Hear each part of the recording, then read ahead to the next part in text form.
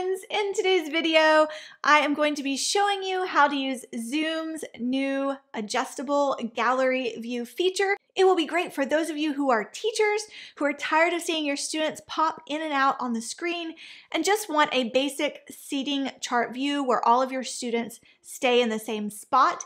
This will also be great for those of you playing games from my Zoom games on this channel that I have created. It will help you keep track of which students have gone before and which ones need to go next. If we're meeting for the first time, hi, my name is Shawn, welcome. I am passionate about helping people grow closer together through fun and games. This video is part of my series on how to use Zoom. All right, let's get started with today's tutorial. I'm gonna take you over to my laptop and show you my screen. So according to the Zoom help site, this new customizable gallery view, but they will also refer to this as the adjustable gallery view, which I'll show you later, is to enhance classroom management. It's supposed to help teaching and learning, but you are to drag and drop participants in gallery view into whatever order you choose. This locks the gallery into a fixed configuration that won't shift when a new person speaks or enters the room. This is an excellent feature. So teachers can have students follow their view for a custom seating arrangement. Yes, I know we are excited about this. All right, so I had some questions about this customizable gallery view and I could not find it in my free Zoom account. So I decided to attend a official Zoom webinar.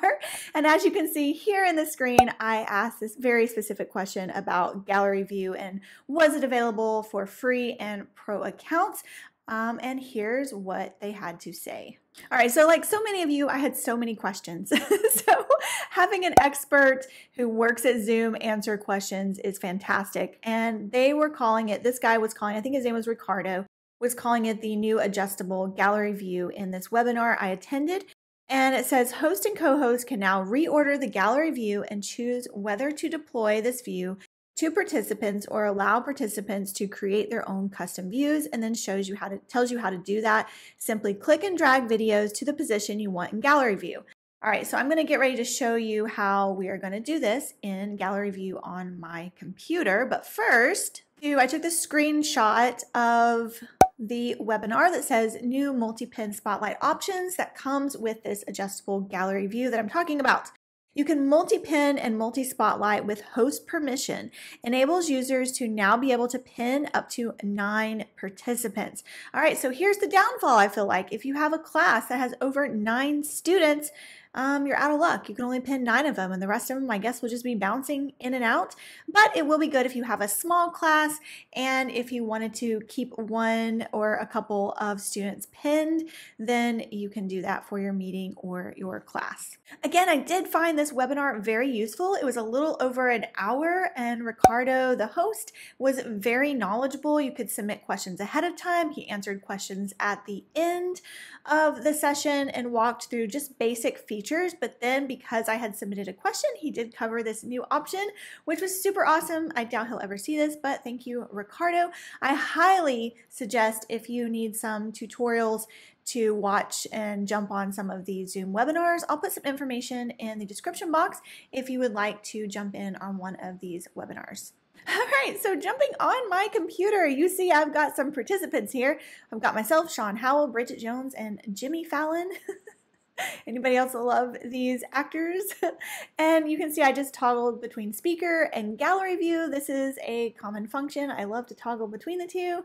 And for this tutorial, you're going to need, well, either one you can see, and I'm going to show you how to pin them up at the top in the new adjustable gallery view feature. And you can see they're out of order and I might want to rearrange them to put them in order. So I'm going to click the 3 dots in the right of one of the players' names. I'm going to go down to the pin option. Yes, this is a new option.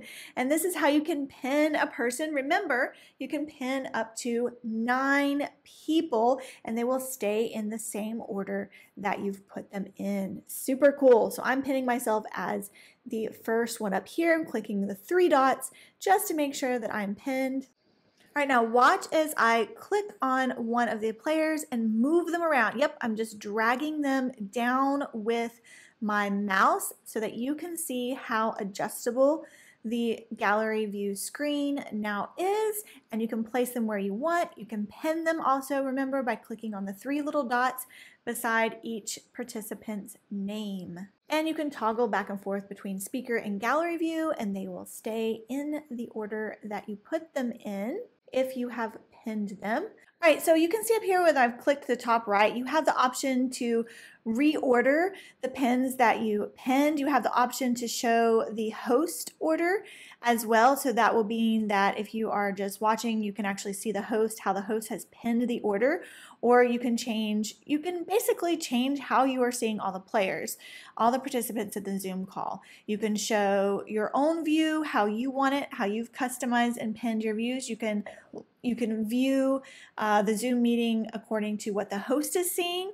You can view the meeting according to this, highlighting the speaker coming forward, and you can view the entire meeting in just a gallery view that is up to 49 players. So you have a lot more options now with the customizable view. Again, you can pin them in different things. You'll see here that I'm showing you just a variety of different viewpoints. Because Zoom loves that. Zoom loves showing different perspectives, and how you are seeing the meeting depends on which perspective view, speaker, gallery, adjustable view. That will determine how you are seeing participants on your screen. It can be a little confusing, but once you know that you have these options, it kind of opens up a lot of things for you.